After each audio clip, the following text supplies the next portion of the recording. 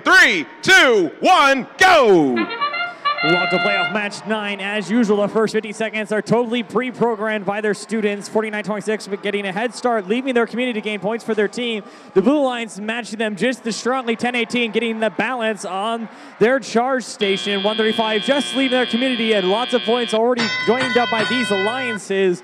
The 7 Alliance seed is with a strong start with 36 points, but there's plenty of time left in the match for them to change that.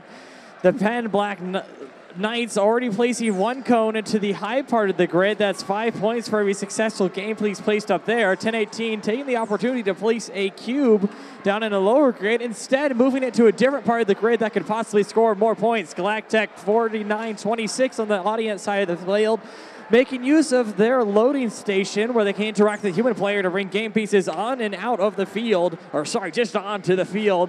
10-18 hanging out in the center field, looking to maybe cause some ruckus, but instead picking up an additional cube.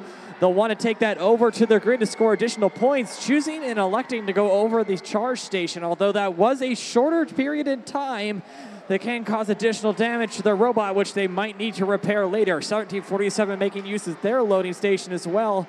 And additional communication from their human player to properly orient their robot for picking up that device out of their loading station.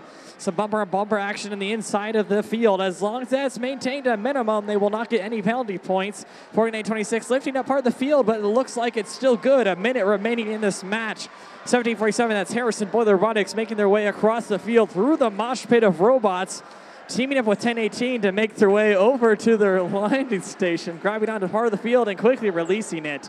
135, that's the Penn Black Knights. They've got 2 teams from their high school, each competing in different parts of the bracket. Remember, we are in the lower bracket. The team that loses this match will be eliminated. We're just a few seconds now from the start of endgame. 49-82 already preparing for that endgame that we just entered. 1741, that's Red Alert, making final touches on their grid. They'll make their way towards the charge station to score final points for their alliance. 17 seconds remaining in the match. Just contact alone with that charge station can't get them 6 points per robot, but going the extra mile and making sure it's level will get 10 points per robot.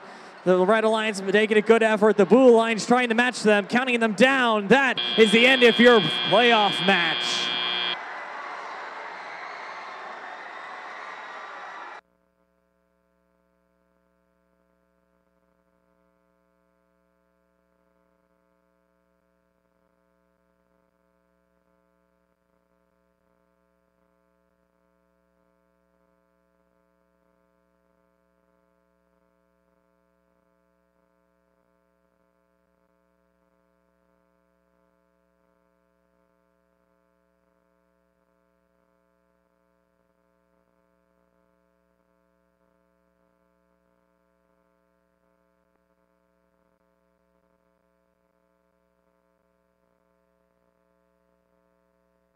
Here are your scores for playoff match 9. Staying in the competition so far, your winners are the Red Alliance.